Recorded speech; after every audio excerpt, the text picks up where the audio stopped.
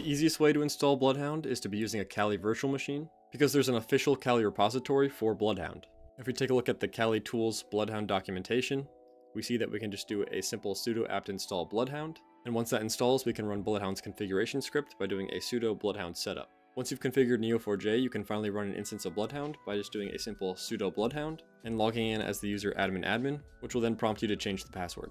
I already have BloodHound set up on this virtual machine, but we can go ahead and run sudo BloodHound setup just to show you what it looks like.